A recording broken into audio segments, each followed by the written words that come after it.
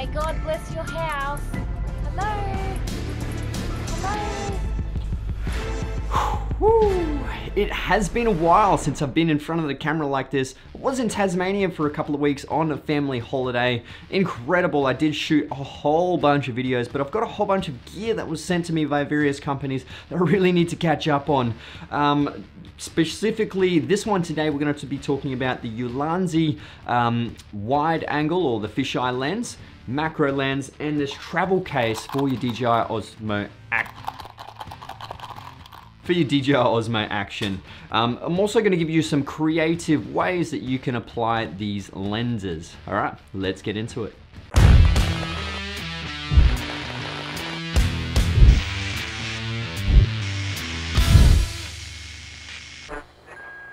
What's going on, guys? My name is Jason Morris. Today we're going to talk about the fisheye lens, the macro lens, and that travel case by Ulanzi for your DJI Osmo Action. Now, I'm going to give you a whole bunch of different creative ways that you can apply these to your videos or even photos. Now, they are specialty lenses, which pretty much means that you won't be using them all the time, most definitely not. There will be certain times and circumstances that you will need to bring these out, and gives you that different creative style. So the first creative style we're going to talk about using the fisheye lens is actually going to be a little bit of a comedy style one. I've seen these in a couple of videos before of movies or films. Namely, there's one with Hitch when they use this thing as the door viewfinder thing, that you look through the door and see someone outside. They've used that in Hitch. Deep, like just down, just in this area that I just know. But this is definitely one creative way of doing this, and I'm going to show you a little bit of a skit, and this is how I applied it to my video. What's she doing?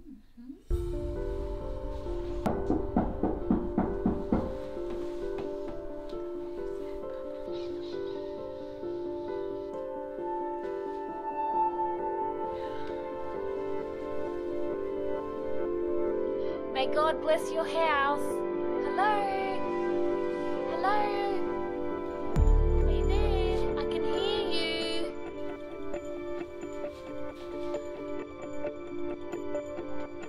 I'm just here to talk about God.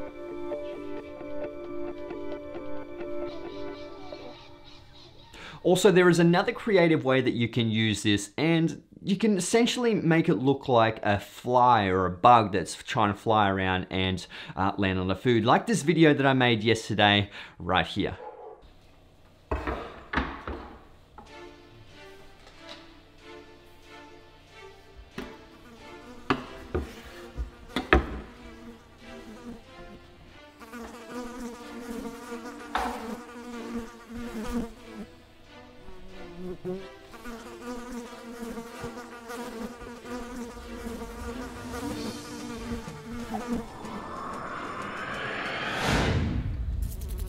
So you can see that it is a very fish eye. You can see a whole bunch of vignetting around the side, so it's only going to capture the middle bit. That's why it is a little bit more of a specialty lens, and you wouldn't necessarily use this all the time. Now, these are two different videos that you can use this. There are a whole bunch of other styles that you can try, but specifically these two I thought that were significant and how I would possibly apply it. If you are making some short films or skits, these are fantastic for that. You can even put it in, say, the fridge or something and have it make it look like a cockroach or a bug inside the fridge or on the ground, something like that, or a rodent. There are a whole bunch of different creative ways, but these are just a couple of different scenarios that, you know, could give you a bit of an idea of how you could use this lens.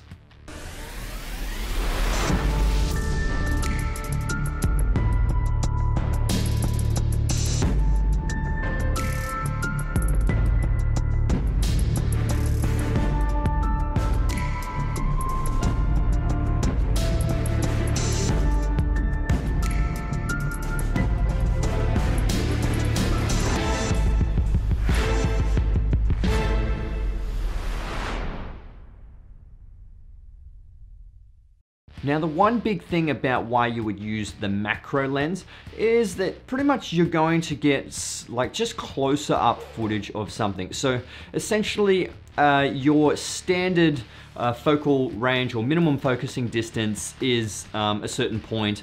This allows you to get a little bit closer to the subject with your DJI Osmo Action. Yes, you might actually have some macro lenses for your film cameras, digital cameras, whatever. But if you don't have that and you've only got your Osmo Action, perfect, this lens is for you. Obviously you can get some more detailed shots. It can actually throw the background out a little bit because it does change the focusing distance, and the closer you are to the subject, the more background blur you're going to have. So these lenses do come in a nice sort of tin case.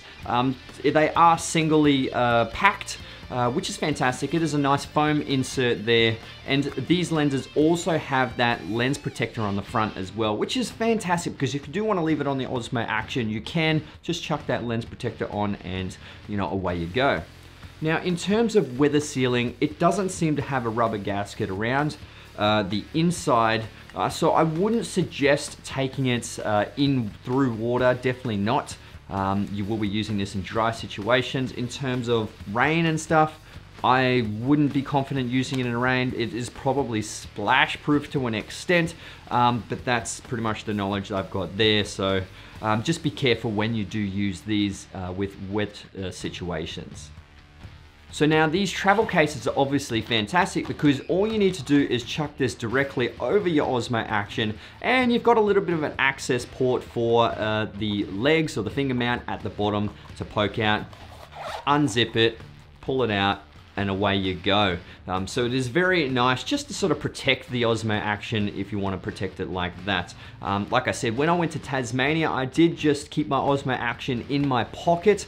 I had like cargo pants sort of thing, chucked it in one of those pockets, and just away you go. I wanted it to be really quick and easy access if I wanted to whip it out and start using it. This thing would have made it a little bit more protected in my pocket. Even if you want to throw it in your travel bag or something, you know, throw it in. You just know that it's going to be a little bit more protected than it would on its own. So that is a quick video from me, guys. Watch out for my Tasmania travel film. That will be coming. So make sure you subscribe to my YouTube channel and hit that bell notification so you can be notified when that video comes out and other videos come out. I've got a whole bunch of videos lined up that I really need to crack into. Timing is just difficult, obviously, with the new bub. Uni is back, work. Clients as well for photography and videography. It's just, things are a bit hectic. YouTube is taking a little bit of a hit, but I'm really trying to stay up late at night and create some epic content for you guys. Please like this video if you could. That would be absolutely amazing. Comment below if you have any comments or questions about these products. Guys, my name's Jason Morris, and I'll see you in the next one. All right, let's get it. So if you are looking to get these products, the link is in the description below. I am not affiliated with these companies at all, but they are affiliate links. So if you do purchase these items, I will get a little bit of a kickback from Amazon, and it does help out my channel because pretty much all the money I make off YouTube and Amazon affiliate links, I put directly into the channel.